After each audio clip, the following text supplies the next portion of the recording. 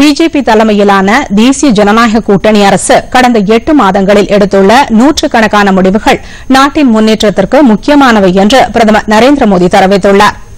புதுதில்லியில் நேற்று இந்தியாவின் 2020ஆம் ஆண்டிற்கான நடவடிக்கை திட்டம் என்ற பெயரில் தனியார் தொலைக்காட்சி நிறுவனம் நடத்திய நிகழ்ச்சியில் பங்கேற்று அவர் பேசினார்.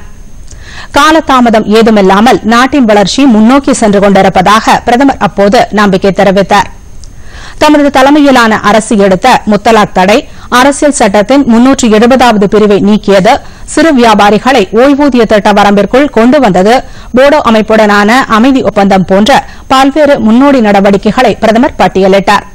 மேலும் இந்திய பொருளாதாரத்தை 5 லட்சம் கோடி டாலராக உயர்த்துவது சாத்தியமே என்றும் அண்மையில் மத்திய அரசின் பட்ஜெட் அதற்கு வழிவகுக்கும் என்றும் அவர் உறுதிபட குறிப்பிட்டார்.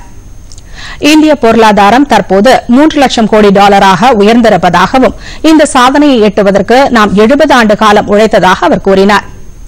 5 லட்சம் கோடி டாலர் பொருளாதாரத்தை எட்டுவதற்கு உற்பத்தி மற்றும் ஏற்றுமதி துறை சிறப்பாக செயல்பட வேண்டியது அவசியம் என்றும் அவர் வலியுறுத்தினார். இதற்காக மத்திய அரசு பல்வேறு நடவடிக்கைகளை எடுத்துள்ளதாகவும் அவர் தெரிவித்தார். வரி நடைமுறைகளில் மாற்றம் கொண்டுவர முந்தைய அரசுகள் தயக்கம் காட்டிய நிலையில் தமது தலைமையிலான மத்திய அரசு அந்த நிலையை மாற்றி மக்களை வரிமுறைக்குள் கொண்டுவர உரிய நடவடிக்கைகளை எடுத்துள்ளதாக குறிப்பிட்டார். நாட்டின் வளர்ச்சிக்கு வருமான வரி அவசியம் என்று குறிப்பிட்ட அவர் அனைத்து மக்களும் அதற்கான வரி செலுத்த முன்வர வேண்டும் என்றும் கூறினார். வரி செலுத்துவோரின் உரிமைகளை பாதுகாப்பதற்கு வெளிப்படையான வரி நடைமுறை அவசியமாகிறது என்றும் அவர் கூறினார். वो देश को इस लक्ष्य की प्राप्ति में $5 ट्रिलियन की इकोनॉमी बनाने में और मदद करेगा।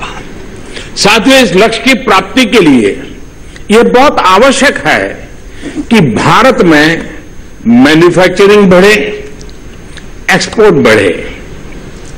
इसके लिए सरकार ने अनेक इनिशिएटिव लिए हैं, अनेक फैसले लिए हैं। 2014 में भारत में मोबाइल बनाने वाली सिर्फ 2 कंपनी, आज भारत दुनिया का दूसरा सबसे बड़ा मोबाइल निर्माता देश बन गया है।